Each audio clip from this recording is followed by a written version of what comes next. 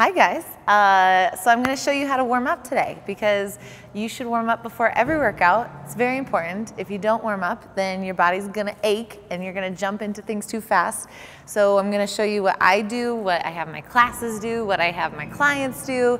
Super simple stuff. It's about 10 minutes. You should do this before every workout that I give you. So the first thing I want you guys to do is either do a 5-minute jog or a run.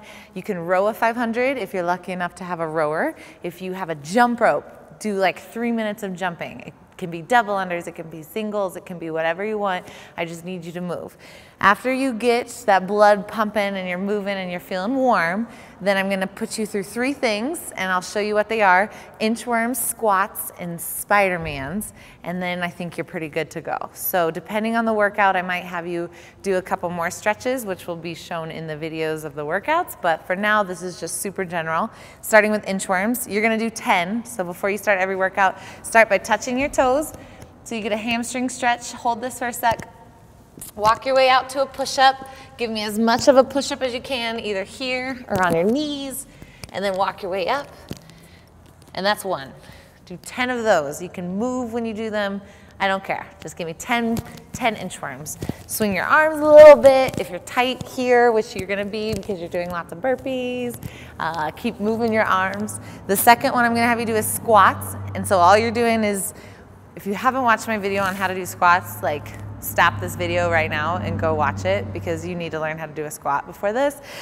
Push your butt back, sit in the squat position and stand. Give me 10. If you're feeling super tight in the hip flexors, then what I do is I kind of sit at the bottom of my squat, or I make sure that I wiggle around, or, can you come over here?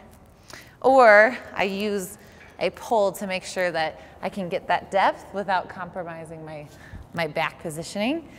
And then the last thing I want you guys to do is Spider-Man stretch, the best superhero in the world. Take a big step, you're gonna drop that chest, and this is just a really good hip flexor stretch. Hold this for a couple seconds, step back, and then switch, and do that 10 times, back and forth. And that is just a good way to get your legs moving a little bit, your arms moving a bit. Super easy warm up, 10 minutes or less. Do it before every workout. Ta-da! Okay, stop it.